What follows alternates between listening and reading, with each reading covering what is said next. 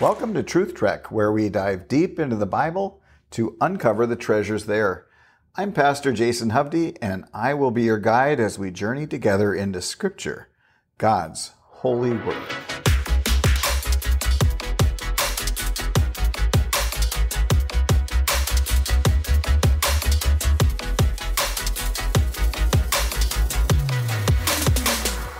In today's episode, we will be taking a look at a passage that got me thinking a bit, and that passage is Hebrews chapter 12, verse 24, which says, "And to Jesus, the mediator of a new covenant, and to the sprinkled blood that speaks a better word than the blood of Abel." In this podcast, we will discuss what it means, the blood of Abel. Is it talking about the blood from Abel's sacrifice, the sacrifice that God found acceptable when Cain's sacrifice was not? Is it talking about Abel's blood that God said was crying to him from the ground? As in the case of many biblical passages, not everyone agrees on this. In fact, as I studied this, I wondered if I should have left this topic alone. How can I say if my take on it is right? But as we go through this together, we will examine those two major viewpoints, and then I will tell you which one I think is correct. Our discussion then is going to be divided into three segments. In segment one, we're going to look at what I'll call possibility one. The blood of Abel refers to Abel's sacrifice. Segment two, we'll look at possibility number two, which is that the blood of Abel in this verse refers to Abel's blood after Cain killed him. And then in segment three, we're going to wrap it all together and try to understand the whole passage in context. And understanding the whole passage in context helps us to get the correct meaning.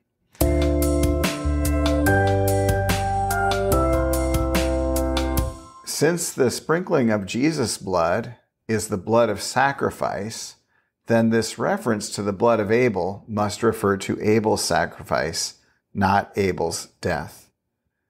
Ellingworth and Nita, in a handbook on the letter to the Hebrews, write, quote, "Abel was earlier presented as the first true worshiper, not as the first murder victim. In this case, the main reference would be to Abel's sacrifice offered in faith, though his murder, considered as a sacrifice of himself, would not be excluded." So there you have the idea that because Abel was presented as a true worshiper in chapter 11, verse 4, not as a murder victim, then it would follow that this passage is talking about his sacrifice. Just to read that verse that they referred to in Hebrews 11, verse 4, this is in the Heroes of Faith passage. It says there, "By faith Abel offered to God a more acceptable sacrifice than Cain, through which he was commended as righteous, God commending him by accepting his gifts. And through his faith, though he died, he still speaks."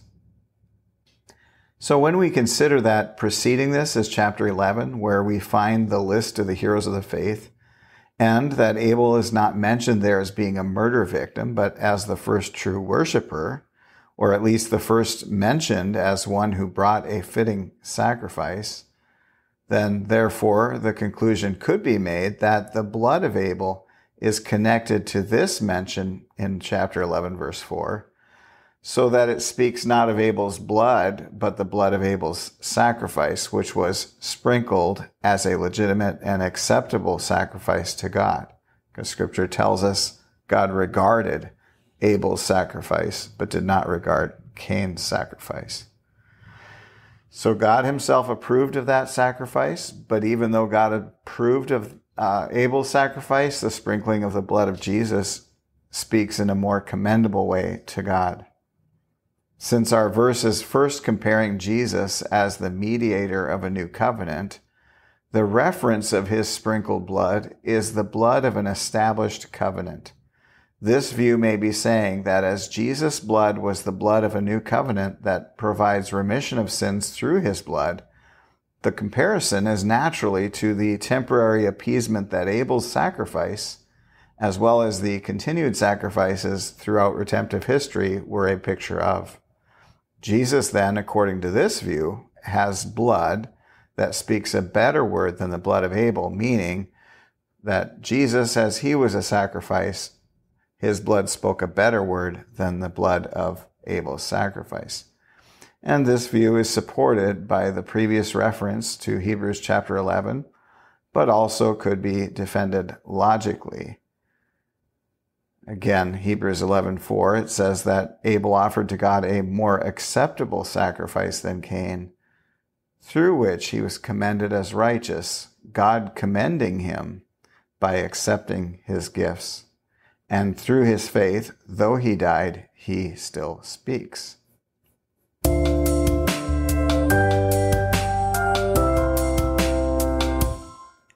In this second segment, we're going to talk about the second view or second possibility, that the blood of Abel refers to Abel's blood after Cain killed him. This view is focused a little more on the phrase that refers to the sprinkled blood that speaks a better word than the blood of Abel. So how does blood speak? Well, we know that blood does not speak in the literal sense, but what we do know is that God himself said that Abel's blood was crying out to him. To recap the story, Cain was the first son, Abel was the second son, and we pick up the narrative of their sacrifices and the first murder in Genesis chapter 4, starting at verse 3, which says, "In the course of time, Cain brought to the Lord an offering of the fruit of the ground. And Abel also brought of the firstborn of his flock and of their fat portions. And the Lord had regard for Abel and his offering, but for Cain and his offering he had no regard. So Cain was very angry, and his face fell. The Lord said to Cain, 'Why are you angry, and why has your face fallen? If you do well, will you not be accepted? And if you do not do well, sin is crouching at the door. Its desire is contrary to you, but you must rule over it.'" Abel brought an acceptable sacrifice, and Cain did not. We're not necessarily told the reason why Cain's sacrifice was not regarded by the Lord, but it is usually speculated that Abel's sacrifice was the best of what he had, carefully chosen as a true gift to God, and Cain's sacrifice was not given with a level of humility or a heart of humility before the Lord. We don't need to go beyond what Scripture tells us, though. The warning God gives Cain is about the desire for sin being contrary to him, and he must rule over it. The phrasing here is nearly identical to the phrasing of part of the curse that Eve, on behalf of all the women to come after her as well, received. That was in chapter 3 of Genesis. God told Eve, "Your desire shall be contrary to your husband, but he shall rule over you." Just as God had said to Cain that sin is crouching at the door, its desire is contrary to you, but you must rule over it. He also had told Eve, "Your desire shall be contrary to your husband, and he shall rule over you." The point is that unhealthy desires, sins, are contrary to us. In other words, thoughts of sin are always against our best interests. Cain was told to rule over his sin. Eve was told that her husband would rule over her. Both Eve and Cain are examples of those who did not rule over their desires, but rather let their desires rule over them. You and I as well are in this category. We have all missed the mark and have at many points allowed our desires to rule over us instead of us ruling over them. In our final segment, I will pull all of this together and hopefully leave us with some encouragement and a desire to press on and continue the battle against the impulses of sin that we all face.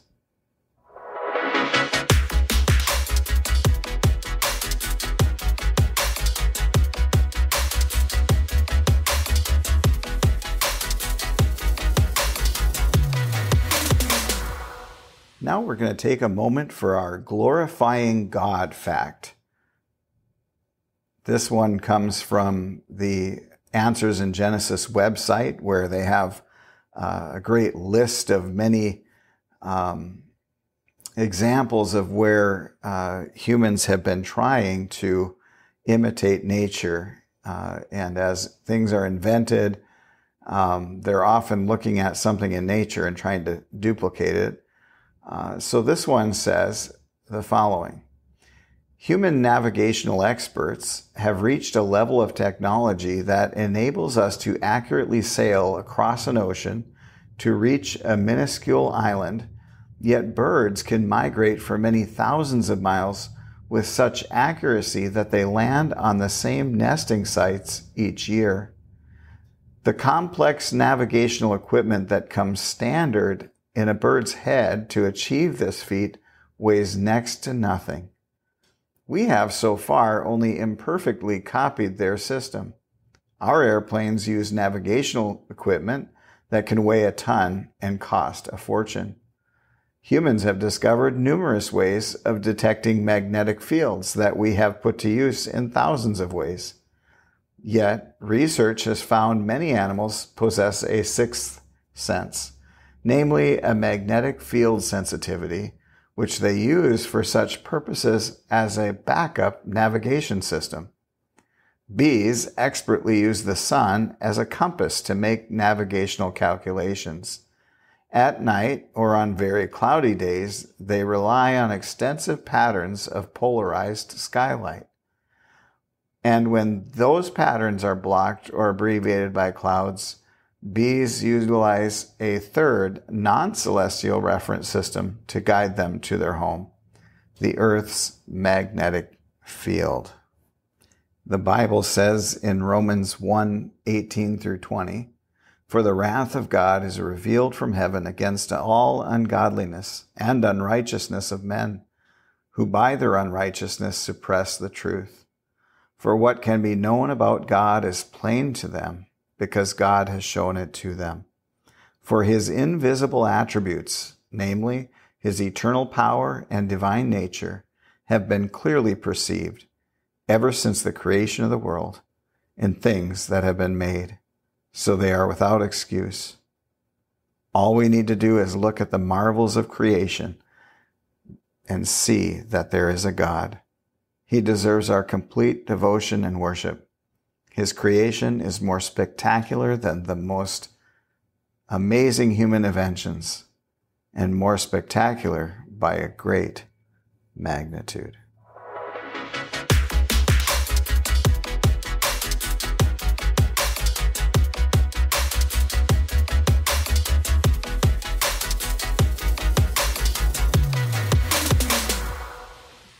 In this final segment, we're going to look at understanding the whole passage in context and how that helps us to get the correct meaning. Those that know me and have heard me preach or teach will know how to finish this phrase: context is, and the answer is context is king. In the discipline of reading our Bibles and trying to understand what a verse means, we must always consider the context. Today, more than ever, we are living in a soundbite society. People are less than ever inclined to listen or read something that takes time or undivided attention. We used to say we have a bumper sticker theology. In other words, we depend on things that can be summed up in a short enough way to fit on a bumper sticker. Now bumper stickers are less popular than ever. However, we've replaced that with hashtags and tweets and TikToks and all sorts of ways to communicate. Many websites now will have in their header the length of time it'll take to read a particular page of the website. And I can imagine that many people skip reading if it's more than a few minutes. So we need to create for ourselves a discipline of going deeper into God's Word. It's a discipline because it doesn't come naturally for most people. As we do that, we need to observe the context we are in with any given passage of Scripture. The context we need to consider may be thought of as being in concentric circles. The first circle is that closest to the verse in question. So first we say what is said immediately before and after the verse or passage that we're looking at. That's the first circle. Then beyond that first circle, we may look at the chapter that we're in, and then the book. And if we know the writer, we may look to other sections of Scripture the writer has written. For example, if you're reading something from Ephesians and you know that Paul wrote that, and you want to take a look then to see, does this fit my understanding of this passage? Does it fit with what else Paul has written? And then, of course, we need to see how it fits with the larger context of the Bible.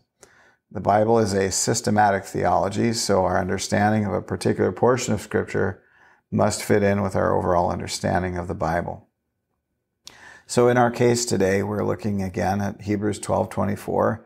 So we want to look at the first concentric circle, the immediate verses before and after, and then we can see that the writer is discussing what my Bible has in the heading, a kingdom that cannot be shaken. So let's go back for a moment to verse 18. It says that, "For you have not come to what may be touched, a blazing fire, and darkness, and gloom, and a tempest, and the sound of a trumpet, and a voice whose words made the hearers beg that no further messages be spoken to them. For they could not endure the order that was given. If even a beast touches the mountain, it shall be stoned. Indeed, so terrifying was the sight that Moses said, 'I tremble with fear.'" This is a reminder of the terrifying time when the Israelites were near Mount Sinai. This is actually referred to in Pilgrim's Progress. John Bunyan is writing the story of Christian, and Christian is sent off the path. He's attracted by the idea that there's a person named Mr. Legality who can help him. And the story says this, and I'm reading it from the Modern English translation.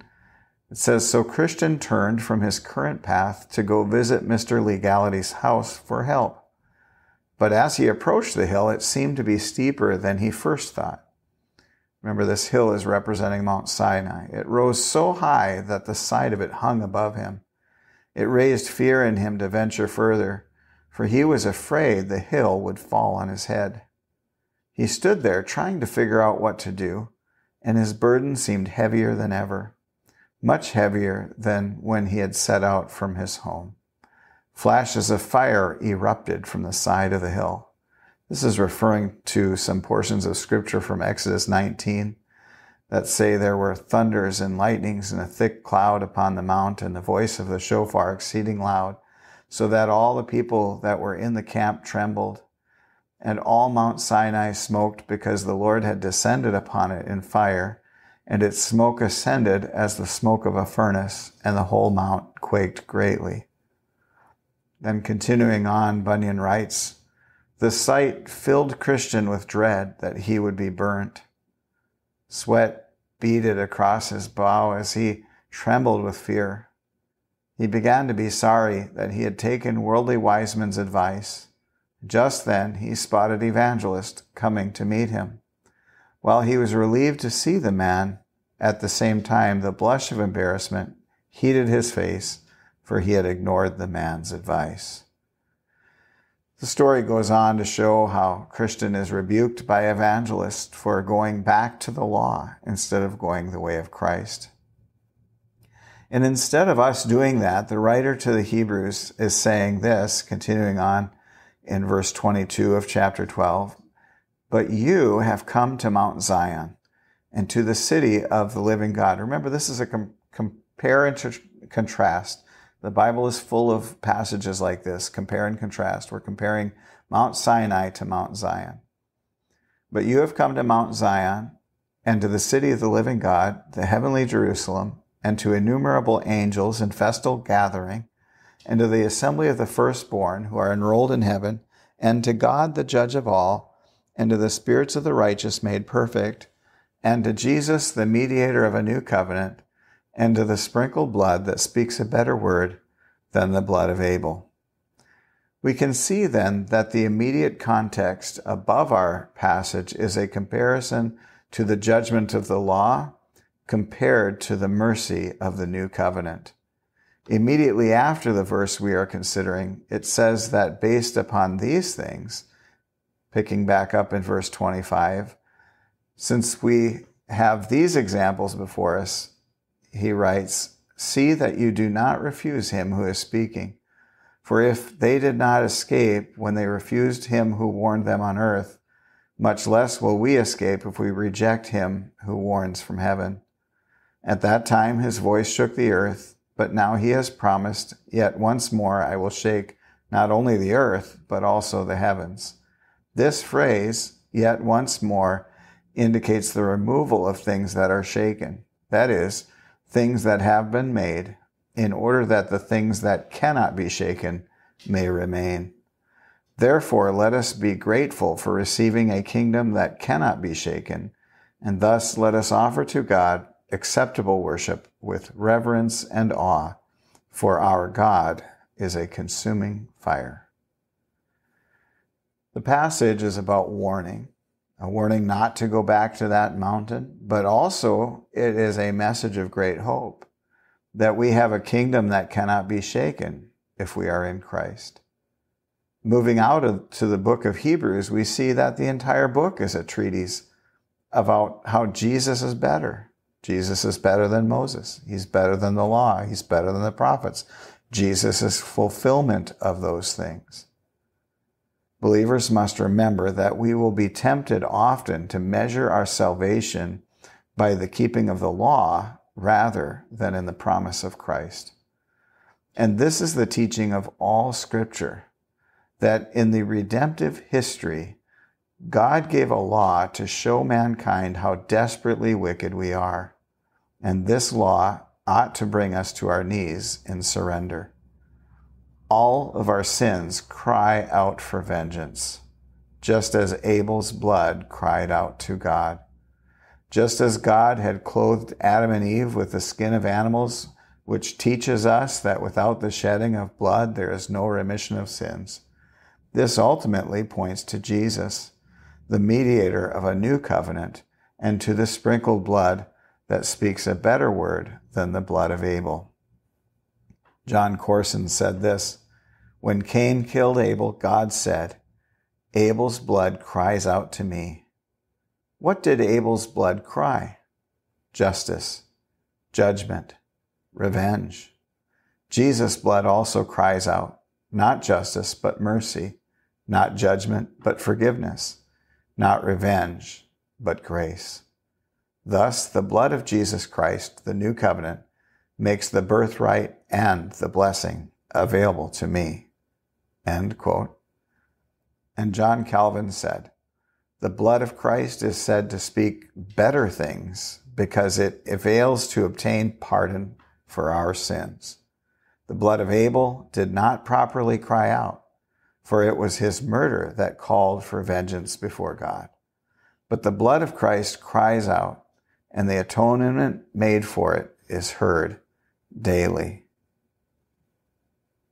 God is gracious and kind to us. He provided Christ to all who believe as a permanent, once-for-all sacrifice. His sprinkled blood speaks a better word than Abel. Abel's blood crying out symbolizes how every sin we commit is cosmic treason against a holy God, and vengeance is due to all who sin. But in Christ we have blood that speaks of mercy, for he took on himself the wrath of God on behalf of those whose salvation is found in him. And that, my friends, is good news indeed.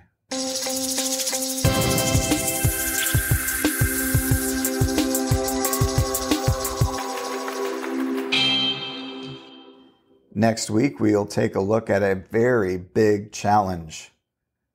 I highlighted this and wrote it in my journal because it was challenging to me. From Ecclesiastes 7, verses 21 and 22, which says, "Do not take to heart all the things that people say, lest you hear your servant cursing you. Your heart knows that many times you yourself have cursed others." So, how are we doing with this? Do you take to heart too much the things people say to you? When you receive criticism, how do you process that? And how can we have a healthy attitude even when others may treat us wrongly?